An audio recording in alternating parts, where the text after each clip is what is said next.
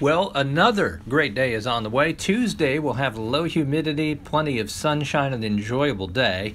And do enjoy it because our rain chances come back. They'll peak Wednesday night into the first half of Thursday and then stick around right on through the weekend. Tomorrow, lots of sunshine. The wind will be light, relatively low humidity, and a mixture of clouds and sunshine in the afternoon. If you need to get some mowing done after work, should have the green light for that, no problems.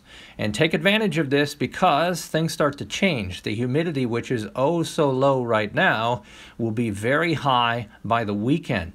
It will feel more tropical. We'll get back to dew points in the low 70s. It becomes uncomfortable when the dew point's at 65. Here's your 7-day forecast as we showed you Friday through Monday. Low to mid 90s. Daily chance of thunderstorms around 40% and overnight lows around 75 at times.